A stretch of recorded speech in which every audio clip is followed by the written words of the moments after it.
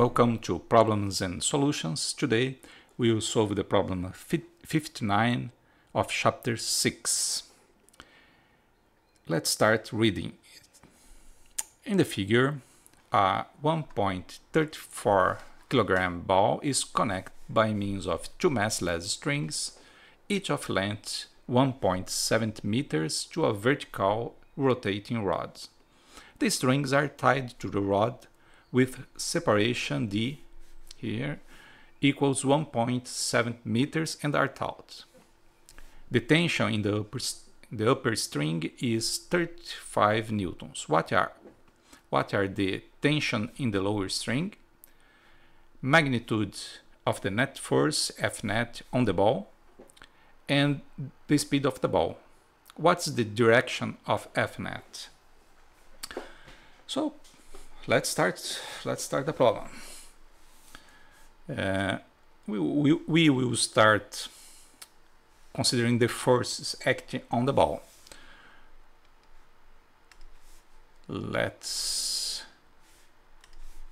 draw the force using red. Red is a good color to draw the force. So we will have here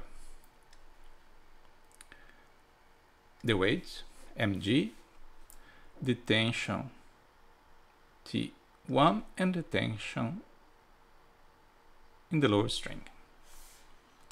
Let's draw also a circle here.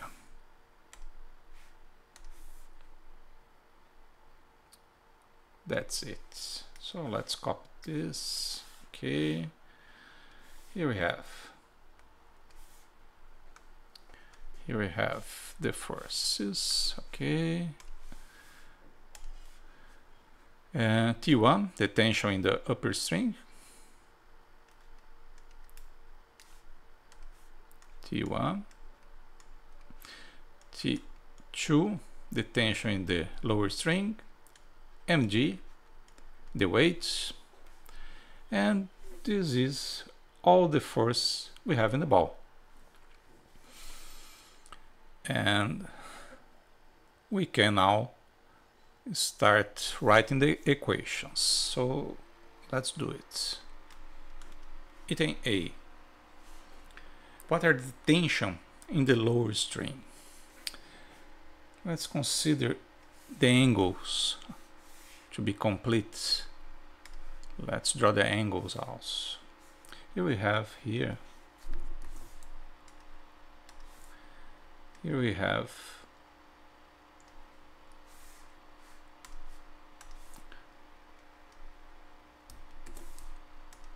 here we have 30 degrees and 30 degrees, because here we have a equilateral triangle. The sides are equal, and so the angles in the vertices will be 60 degrees. So we have with the horizontal direction 30 degrees. And so here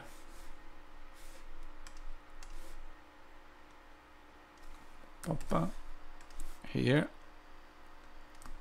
oops, yeah, no, okay.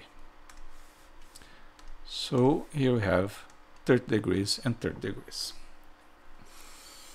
Now let's assume the forces in the vertical direction.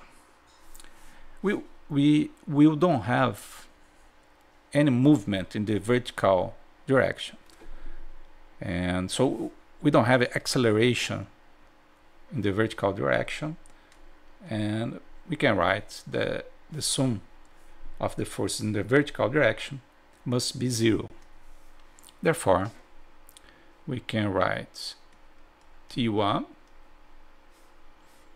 multiplied by sine of 30 degrees minus the tension in the lower string multiplied by sine of 30 degrees minus mg, the weight, will be 0.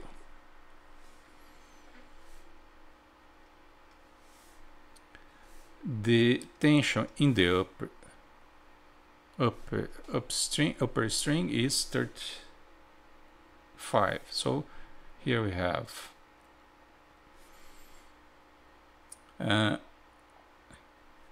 35 here, multiplied by sine of 30 degrees, 1 divided by 2, minus the mass of the ball. The mass of the ball, 1.34,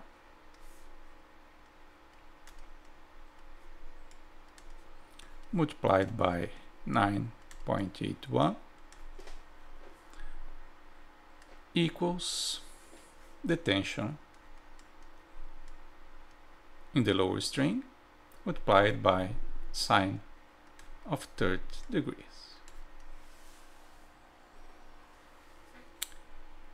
Therefore, we can compute now the tension in the lower string.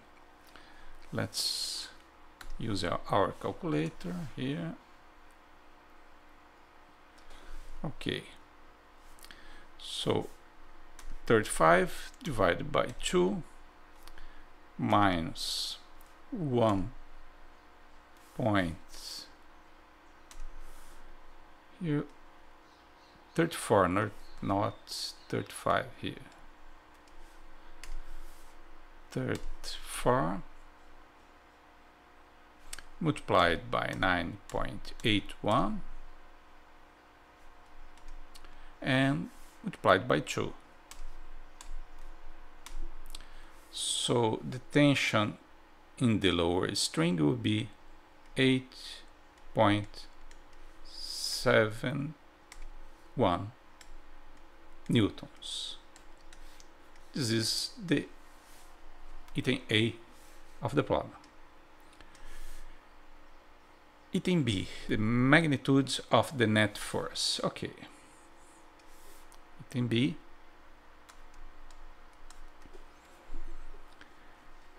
We know that the forces in the vertical direction will be 0. So the net force, of course, will be in the horizontal direction. And will be, of course, the sum of the projections of the tension. So we can write the F net equals the tension in the upper string multiplied by cosine of 30 degrees plus the tension in the lower string multiplied also by cosine of 30 degrees. So F net will be, the tension here is 35 multiplied by square root of 3 divided by 2 plus 8.71 multiplied by square root of 3 divided by 2. Therefore, the magnitude of the net force, it will be 8.7 multiplied by the square root of 3 divided by 2 plus 35 multiplied by square root of 3 divided by 2. And the result will be 37.8.9 to be correct.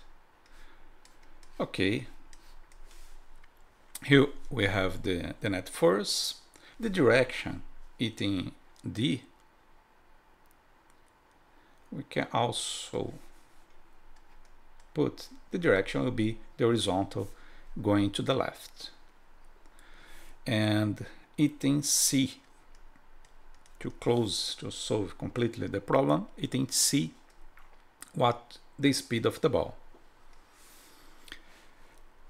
This net force will be responsible for the centripetal acceleration in the x direction. So we can write that F net equals the mass of the ball multiplied by the centripetal acceleration, that is the velocity squared divided by the radius of the movement. And here we want to know the velocity, so the velocity will be F net multiplied by the radius of the movement and divided by the mass. The square root of this will be the velocity. So let's write, it will be square root of 37.9 multiplied by the radius. The radius we can compute considering that L is 1.7. So 1.7 multiplied by cosine of 30 degrees to project this 1.7 in the x direction, and divided by the mass of the ball. There is the mass of the ball, 1.34. 1.34. Therefore, let's use our calculator.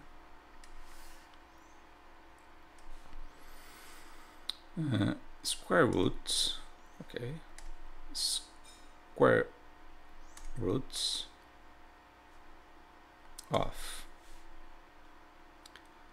37 multiplied by 1.7 multiplied by the cosine of 30 degrees divide, here we have, since I more parentheses, divide by 1.34 here, okay, and the result would be velocity equals 6.45 meters per second. Very simple problem, easy to solve, and that's it. The problem is solved.